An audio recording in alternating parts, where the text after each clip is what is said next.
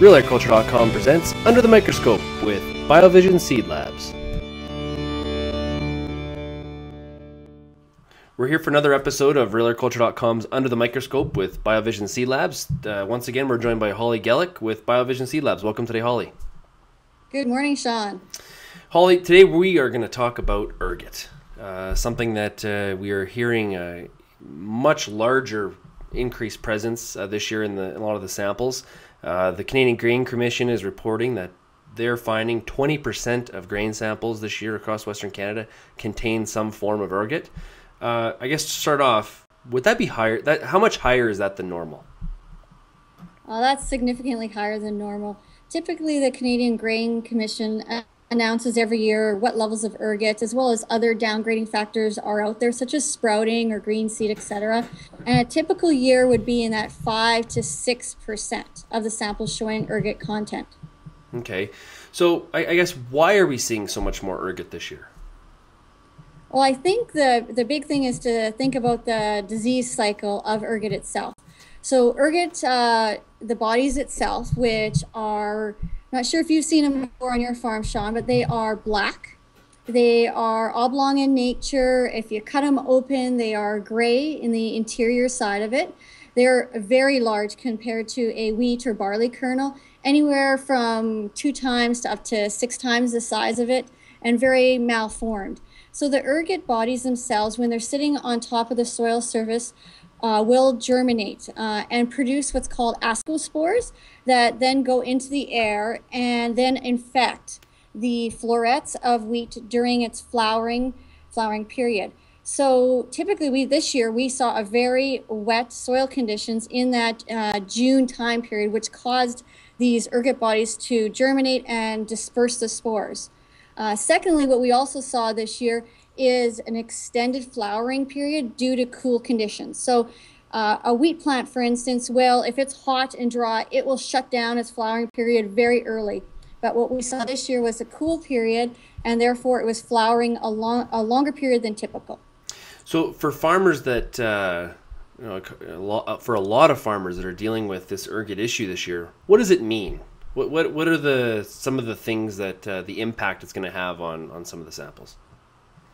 Well, really, there's 3 different segments I would consider evaluating. One is the certified seed business. If you're a certified seed grower, there's a specific level that is outlined by the Canada Seeds Act in the grade tables for allowable for certified number 1, and that is 1 ergot body per kg. So typically in our lab here, we analyze physical purity in the fall of various types of cereal samples. And this year we've seen very high levels on the seed side of the business. The highest sample we had this year was 80 ergot bodies in 1 kg of seed. So that's very significant. It's by no means the norm.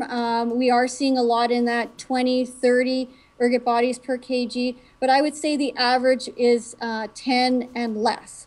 So it still will impact a certified seed grower. If they can't get to that 1 per kg level, then their seed is going to need to be demoted down to a lower pedigreed level. Okay, what about the grain farmer? What are his challenges? Well, his challenges would be basically grain grading.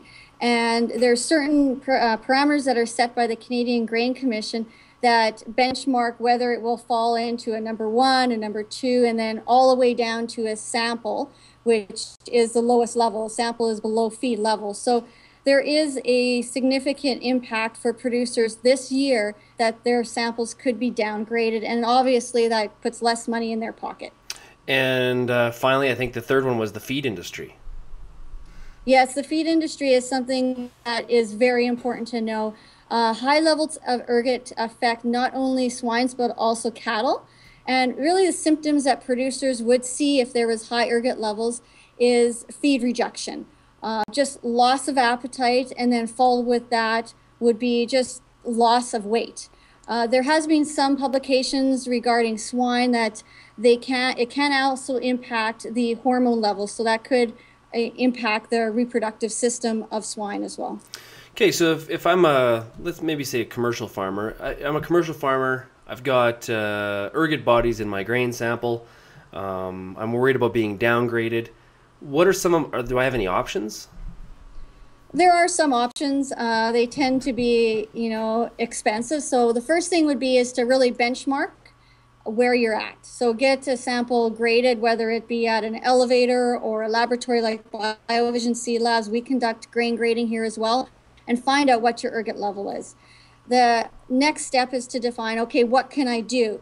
And the options is seed cleaning. So that's through typical cleaning mechanisms such as a gravity table, which should be able to get some of the ergot bodies out.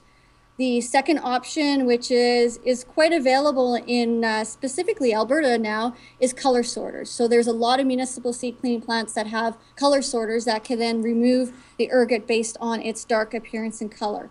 So really at the end of the day, there has to be a financial analysis whether the seed cleaning is the best option or sourcing other stocks. Holly, during the growing season, is there anything, as we look forward, is there anything that a farmer can do in season to prevent ergot, or is it just sort of a, you got it? Part of it is you got it. But there are some things you can do. Obviously, your seed source is very important to know, what level of pedigree and grade is your seed, how much ergot is in it. The ergot, if there's ergot in your seed that you buy, you plant it, the ergot body is only viable for 1 year. So keep that in mind. As long as it meets certified number 1, I think you're relatively safe. If there's another way that you get infection, that's through the grasslands that are the peripheral of your fields. Some agronomists mention, cutting them down, but with farming these days, I don't know if that's really a viable option. And then just keeping in mind that if you had ergot this year, there's a high potential you're going to have ergot again next year if you go back to back with, say, a wheat or a barley. Okay, Holly, thank you very much, and we'll talk to you again in the next episode. Great. Thank you, Sean.